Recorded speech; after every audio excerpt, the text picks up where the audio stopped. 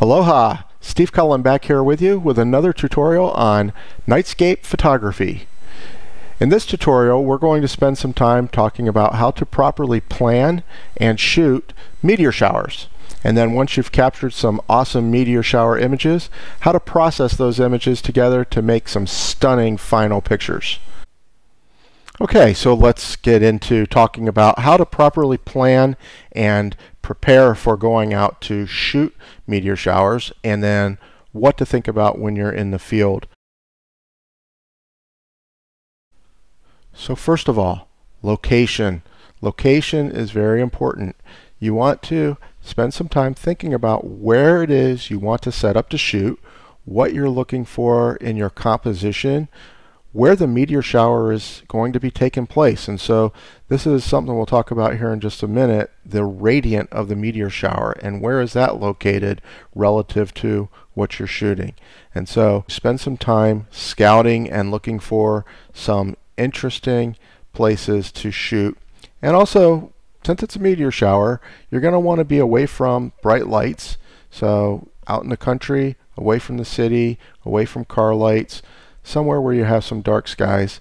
And this might go without saying, but if it's cloudy out, you're probably not going to see a lot of meteors. So take a look at the weather before you head out to shoot, just to make sure that the skies are going to be clear enough for you to actually capture something. Be comfortable. You're going to be outside under the stars, and of course it's going to be amazing and beautiful, but it also might be cold. You also might have mosquitoes and bugs by you if you live in warm climates. So make sure that you plan for comfort, because you're probably going to be outside for a while, if not an hour, maybe 2, 3, or longer. And so just make sure that you plan ahead. Bring warm clothing if you're going to need that. Bring bug spray and repellent if you're going to need that. And just plan ahead for your own comfort while you're out there. It'll make it a lot more fun. It may not be the most interesting investment that you'll ever make for your photography, but buying a great tripod is really important. It will make your life so much nicer when you're out in the field trying to get set up, trying to get that shot, to know that you've got a tripod that you can depend on. There's nothing worse than coming home from a night of shooting to find that all of your images are unusable because your tripod's been bounced around by the wind all night. And so have a good sturdy tripod for any kind of nightscape photography, and meteor shots in particular, since that's what we're talking about now. It's a great investment for you to make. Storage. Make sure that when you go out into the field, you always bring some extra memory cards. They're known to fail at exactly the wrong times, and that means while you're trying to shoot meteor showers after you've driven 50 or 60 miles out to the country, and you find out that the memory card that you have been using forever finally gave up the ghost. So always make sure that you bring some extra memory cards along with you out to the field, and double check that they're good before you head on out. And the same goes for batteries. Always make sure that you bring extra batteries with you. Make sure that you charge all your batteries before you go. Good idea for all of these things that we're talking about right now is a checklist. Make a checklist of things that you need to make sure that you have in your camera bag or loaded in your car, so that you know that you have them when you head out, and so that you don't have that disappointing moment when you go to set up to find that you've got a bad memory card, or that you've forgotten batteries, or that you've forgotten to charge your batteries. So always, always, always make sure that you bring extra batteries and that they're fully charged before you head out the door. An intervalometer is an invaluable piece of gear to have for shooting meteor showers, and once again for any nightscape photography or time-lapse photography. You really can't get by without having an intervalometer. Whether it's an external intervalometer, or a lot of cameras these days have one built in, and so you can take advantage of that. But make sure that you have a way to remotely fire your camera and to set it to fire at certain intervals over a certain period of time. It'll make your life so much nicer when you're out in the field, and actually gives you the opportunity to enjoy the sky while the camera's doing all the heavy lifting. Lenses. We could talk for a long time about what to look for in lenses, especially when it comes to nightscape photography. There's a lot of inexpensive lenses out there, and I'm a bit of a lens snob, and so I think the lens is by far the most important investment you can make if you're going to have any kind of focus on nightscape photography. Yes, there's some inexpensive lenses out there that are nice wide field, fast optics, and they're decent for the money. But if you really want the high quality final results, you want to make sure that when you're investing in your camera gear, that you spend the majority of your investment, besides on your camera body, on lenses. And you don't need to buy a lot of them. I usually only shoot with 1 or 2 or 3 lenses at most for most of my nightscape work. And so it's not like you have to have 50 lenses in your kit in order to get the shot. You probably will only use a handful of them. But you want to look for fast optics. And so for nightscapes, you really want to shoot at f2.8 or below, and try to get lenses that are in the f1.4 range if you can. They're going to be more expensive, but they're going to be worth it. You also want to make sure that you've got few lens elements. The more lens elements, pieces of glass that make up that lens, the more light that's going to be knocked down by the lens, and that is always a bad thing when we're talking about shooting in environments where there's very little light to begin with. A couple of other things you want to look for in your lenses. You want to look for coma. Coma is the little seagulls that you see in the edges of your pictures, or usually in all the corners of your images, that if you've ever done any nightscape photography, you'll see the stars and they've got little wings on them, and I call them seagulls, and that is coma. It's a distortion of the points of light that every lens has, but some lenses have it more than others. One way to fight coma is to stop the lens down, but of course that then lowers your light gathering capability. So there's always trade-offs. That's one of them that you run into with your lenses is coma versus stopping it down to clean up the coma. The other thing that you want to look for are chromatic aberration and spherical aberration. So chromatic aberration will be when you zoom into a point of light, or really any object, but stars really exhibit this. You'll see fringing, either usually green or purple fringing around the stars. And that can be cleaned up in post-processing, but it's always better to try to get lenses that have the least amount of chromatic aberration. And the similar idea with spherical aberration, and that is when you look at your images that are taken with a lens with high spherical aberration, the stars around the edges will all appear to have trails on them that will appear to radiate back to the center of the image. And again, all lenses distort your images to some degree, so it's really just about getting optics that are going to give you the best opportunity to capture the light when you're out shooting nightscapes. Now, as far as the settings are concerned, you want to make sure that you're shooting at as high an ISO as possible without getting too much noise introduced into your image. Now, we're going to show you some techniques in post-processing to lower the amount of noise and boost the amount of signal in your images that I think will help, but you still once again want to start out with as clean an image as possible. Typically for shooting nightscapes, we will shoot at somewhere around 3200 to 6400 ISO. You'll want to play with your camera before you go out to get the shot to make sure that you know where that range is on your camera to give you the best light gathering, the best light sensitivity, and the least amount of noise. And again, it's one of those trade-offs in nightscape photography that you're going to have to find where that point is on your setup.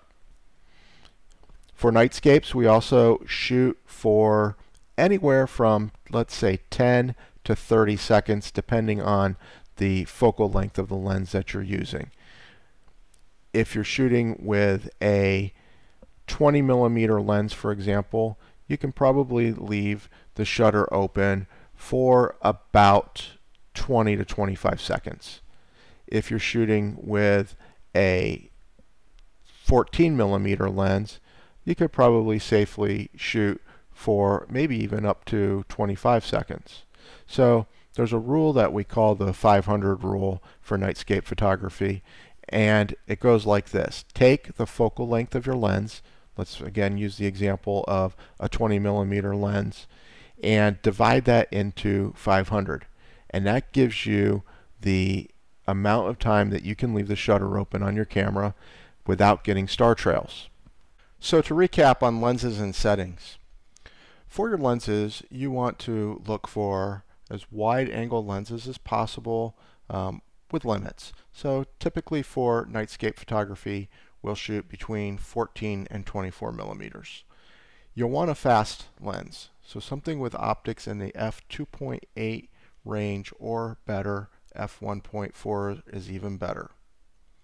You'll want to invest in lenses that have minimal amounts of distortion, whether that's coma, spherical aberration, or chromatic aberration.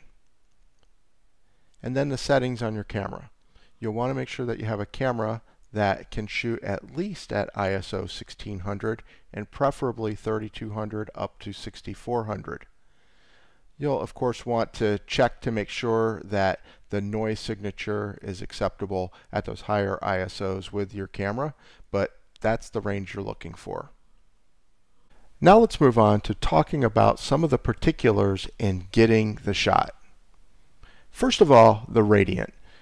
Now to describe the radiant and to talk more about that, let me jump over to another application called Starry Night, which is a planetarium application that will do a good job of describing what the radiant is and how it moves throughout the course of the evening. Well, here we are in Starry Night, which again is a planetarium application, and what we want to do is show you what the radiant is and why it's important to know where the radiant is for your meteor shower images. The radiant is an area of the sky where the meteors will appear to originate. Radiants are named, or the meteor showers themselves are named for the area of the sky, typically a constellation, that the meteors seem to come from.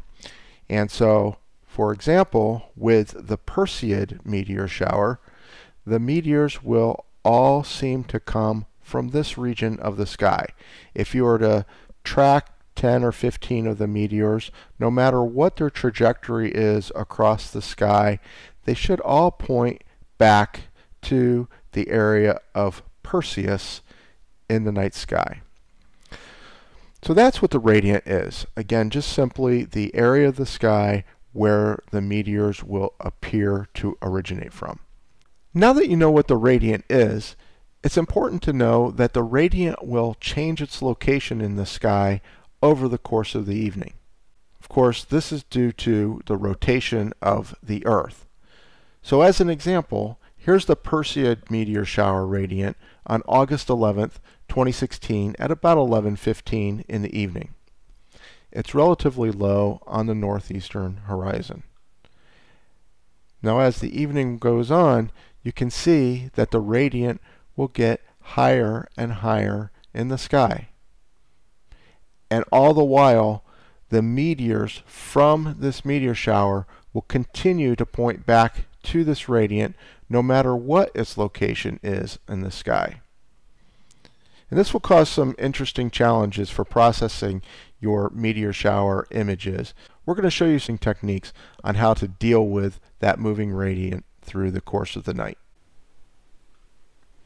Okay, so now that we've talked about how to look for the radiant and understand where it will be in the sky so that you can properly compose your shot, let's talk about focusing. It's so easy to go out under the stars and end up with an out of focus shot. And so it's very important to remember to always take your time before you start shooting to get good focus on your camera. And there's a really great technique for this, especially if your camera supports live view mode. And so let's jump on over to a video to take a look at exactly how it's done.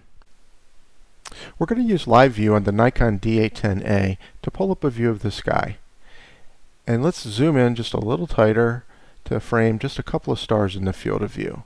And we are already in rough focus, and so we're just looking to get much tighter in on the stars and get a good view of whether they're in focus or not. So now we're going to adjust the focus, moving the focus ring a little bit at a time until the stars pop into view. And you'll notice that the background stars become much more visible once we hit focus. And then we're just going to zoom in a little tighter. We'll move the focus back and forth on either side of the focus point just to make sure that we've got it where we want it. And then we can zoom back out and we're ready to go. We've got the camera all focused and we can now move it to any part of the sky to take our images. So that was the live view technique for focusing under the stars. There's some cameras that don't support live view, and so you have to find another way to focus. One trick might be to focus during the daytime on an object that's far enough away that you're reaching infinity focus on your camera. And then you can mark the lens at that position so that you know that when you move the focuser to that specific spot that your lens will be in focus. Some lenses actually have the ability to move the end of the focus ring to that spot and lock it in so that when you rack the focus all the way out, you know that the lens is focused for infinity. So far we've talked about a lot of different topics ranging from the best location to get your shot, the gear that you want to bring out to the field with you to make sure that you're prepared, the lenses and settings for your camera, where the radiant is for the meteor shower so that you know where to point your camera. And we just talked about focusing and some of the tips and techniques to make sure that your camera's in focus and you get the shot that you came for. So the final thing I want to talk about is creativity. And there's not a lot I can say here because this is what's inside of you when you're taking photos. And so it's all about applying your passion and your skill and knowledge and creativity in composing the shot the way that you envision it to be. And so make sure that when you're shooting nightscape photos or meteor shower photos that you continue to apply the creativity that's in you for getting the shot. And I guarantee you if you do that, you're going to have a great time and you're going to have excellent results. And so that's it for the introduction of how to shoot meteor showers. In part 2, we're going to talk about how to process your images once you've been out in the field and captured some amazing shots. So we'll look forward to seeing you in the next tutorial processing your meteor shower images. Aloha.